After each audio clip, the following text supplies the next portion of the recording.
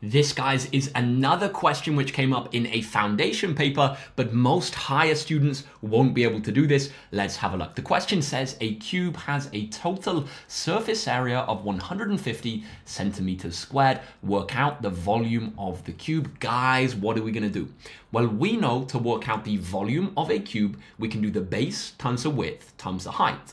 But we don't have that information at the moment, so let's work it out. How can we think about this? Well, we know that a cube has 6 total faces.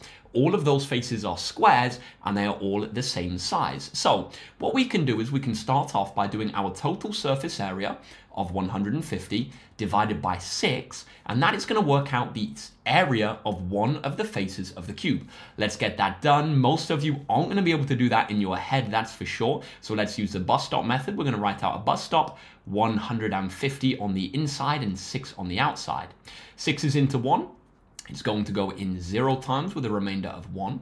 6 is into 15. It's going to go in twice because 6 times 2 is 12. There's going to be a remainder of 3 because 15 is 3 bigger than 12.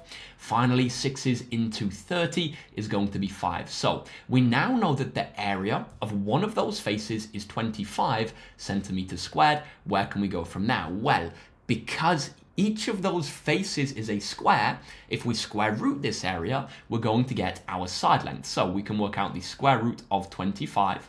5 times by 5 is 25, so each of those side lengths is going to be 5. Now that we have the size of the side lengths of our cube, we can do base times width times height.